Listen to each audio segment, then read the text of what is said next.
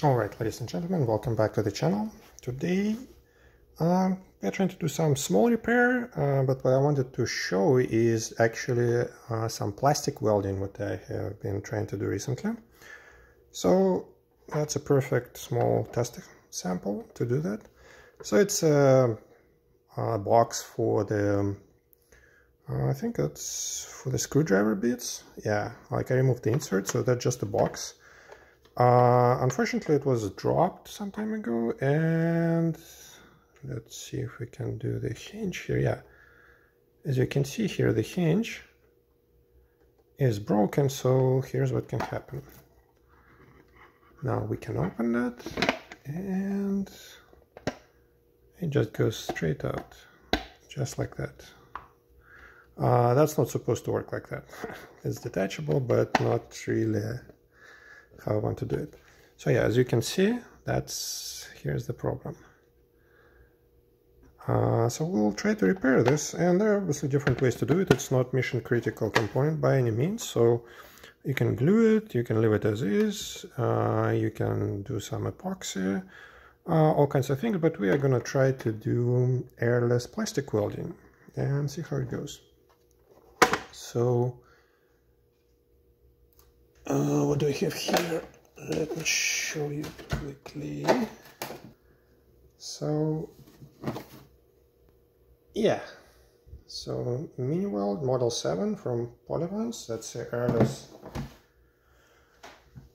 plastic welder, and it looks just like, well, a solder gun.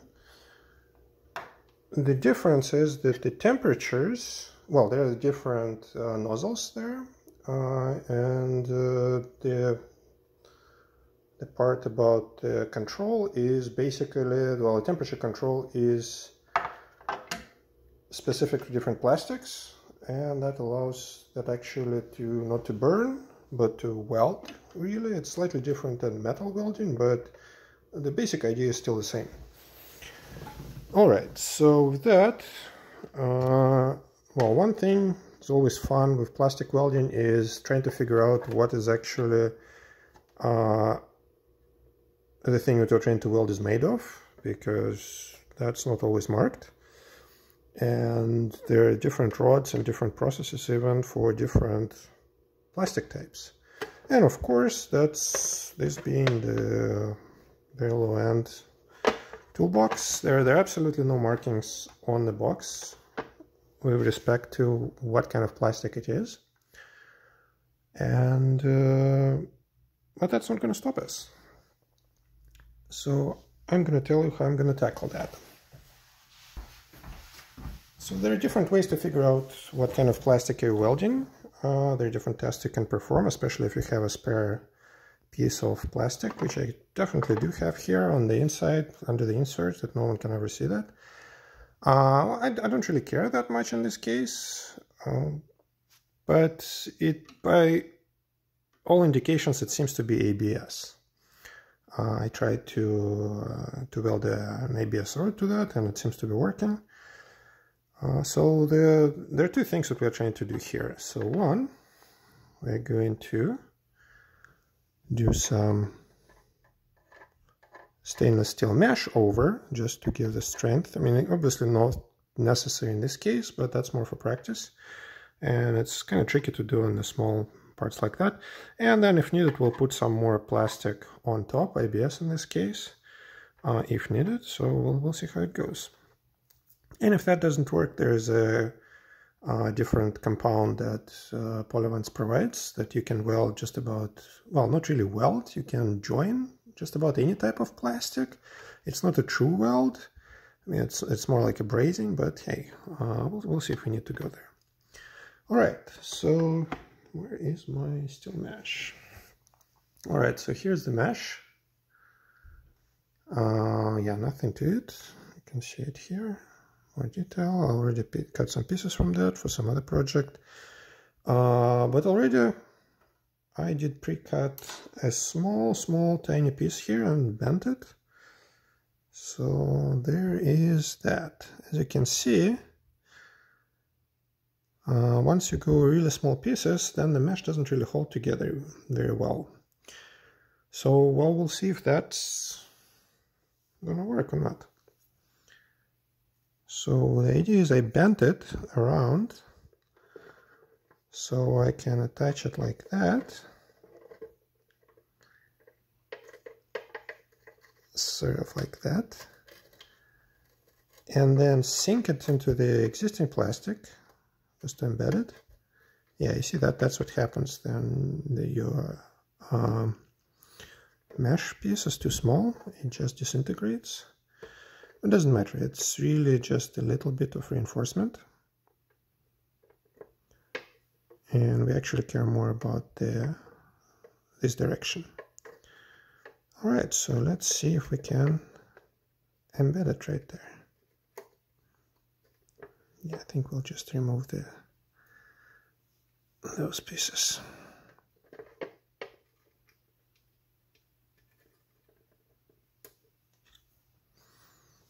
And the temperature set up for ABS.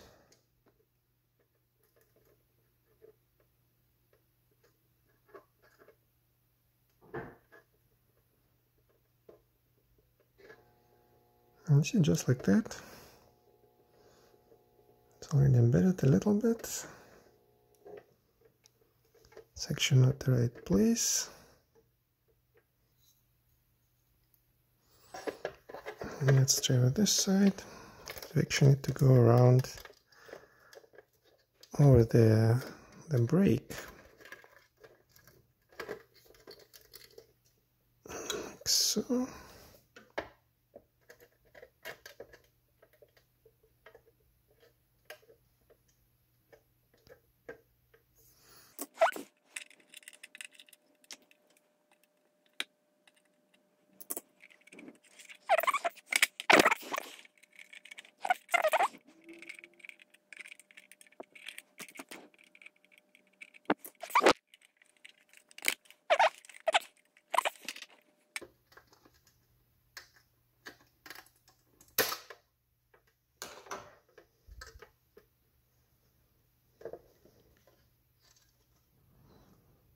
And wrap it around and embed it on this side.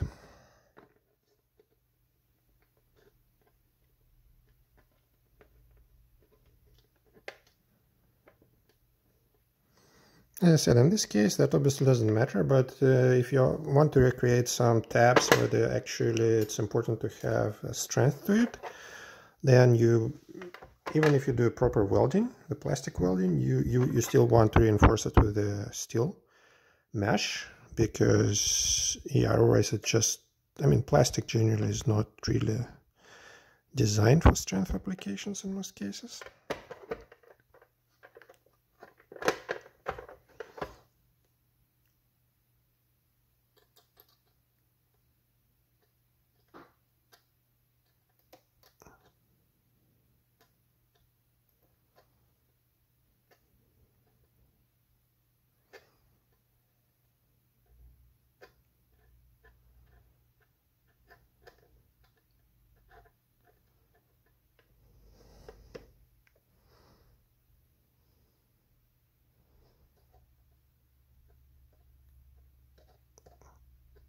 And I think it's embedded.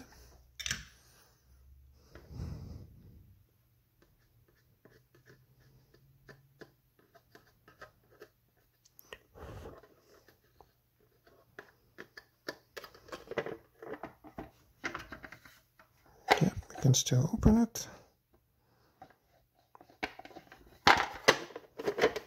Alright, it's not going anywhere.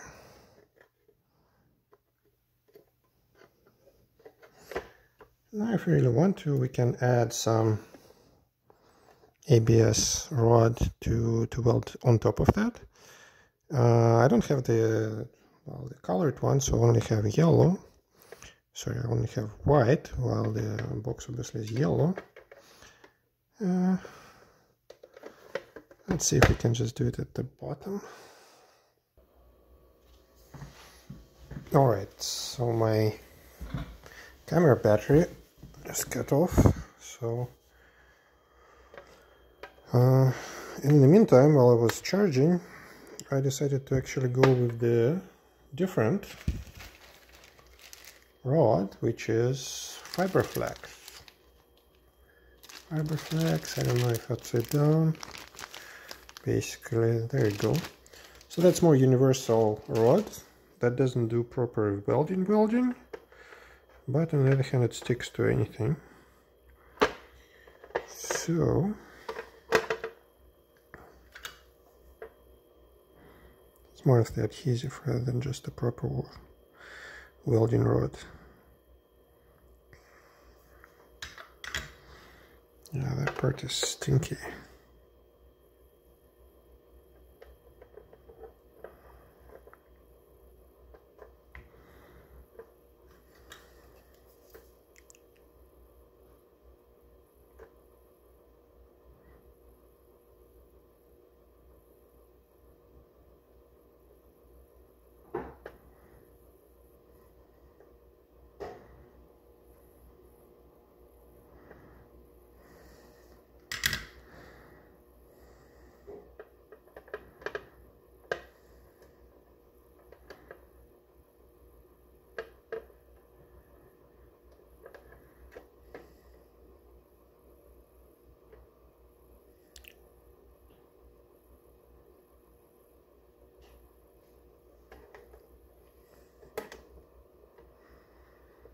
So I'm basically gonna cover like that, and then we're gonna need to cut it.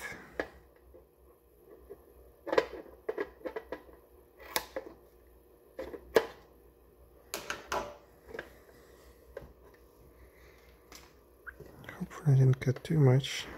That should be fine. And now we just need to spread it out.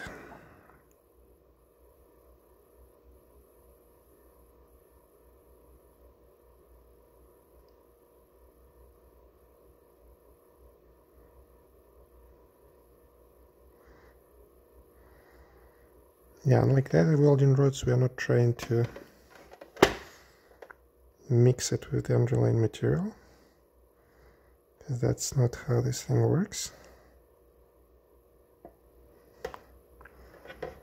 That really just an adhesive on top. So basically we're just like burying the steel mesh.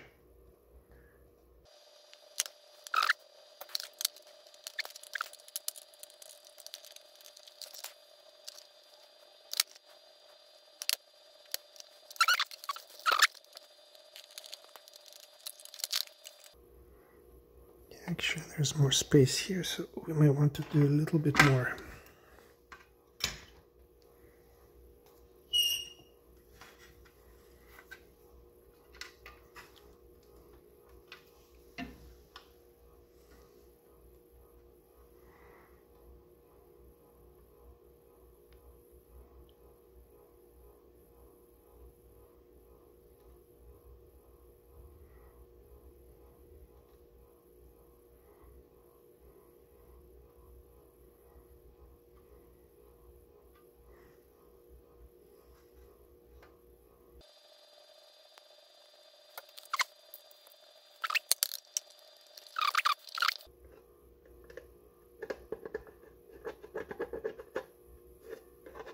And again, we can sand it, we can file it a little bit, but really, I don't think there's a need. The important part is the hinge is not popping out. Alright, and I just made a couple of passes with the small file. I mean, you can use some sandpaper, and yeah, that's how it looks like now.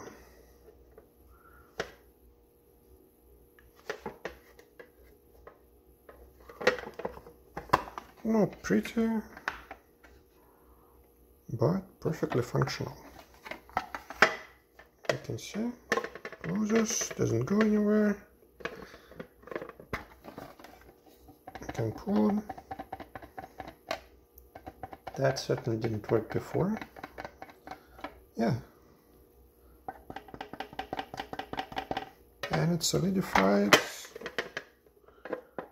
solid, so yeah, there you go. A little bit more experience, it could have been even looking better, but in this case I don't care. And just so you know how the final product actually looked like, so here it is with the insert. So a whole bunch of tips and a couple of screwdrivers. Very handy, very compact, really old, probably not the best quality, but actually very, very handy. So that's it. And now the tab is fixed.